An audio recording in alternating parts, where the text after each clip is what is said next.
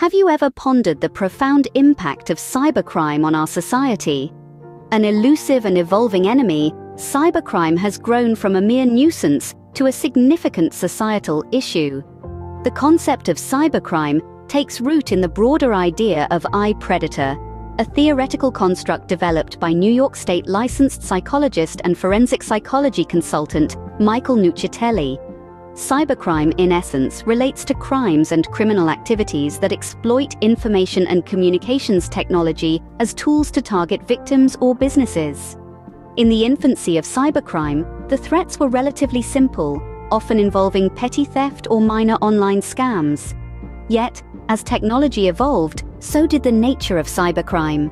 Cybercriminals began to leverage sophisticated tools, broadening their pool of potential victims and making them harder to identify and apprehend. The evolution of cybercrime has seen it morph into two distinct categories. One focuses on the technology of information and communications technology as a means to personal and financial gain. The other targets individuals or businesses using ICT as a tool rather than the target.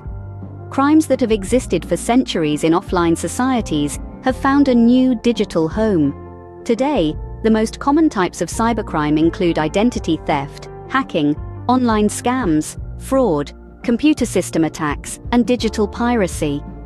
These crimes, while not new in their essence, have found a new means of execution in our increasingly digital world. Yet, it's not all doom and gloom. As the information age continues to expand its influence, so too does our understanding and prevention methods against these digital threats. Education and protection against cybercrime have become paramount in our fight against this invisible enemy. To summarize, cybercrime, once a small-scale annoyance, has evolved into a significant societal issue, utilizing information and communications technology to target individuals and businesses. Stemming from the theoretical construct of iPredator, cybercrime has two distinct categories, focusing either on ICT for personal gain or targeting others. Despite the growing threat, humanity is fighting back with an increased focus on education, prevention, and protection. The information age, while bringing many benefits, also carries the need to identify and prevent the malevolent elements lurking in cyberspace.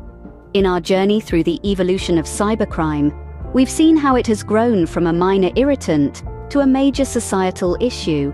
Yet with knowledge comes power, and as we continue to educate ourselves and develop protective measures, we can hope to turn the tide against this digital menace.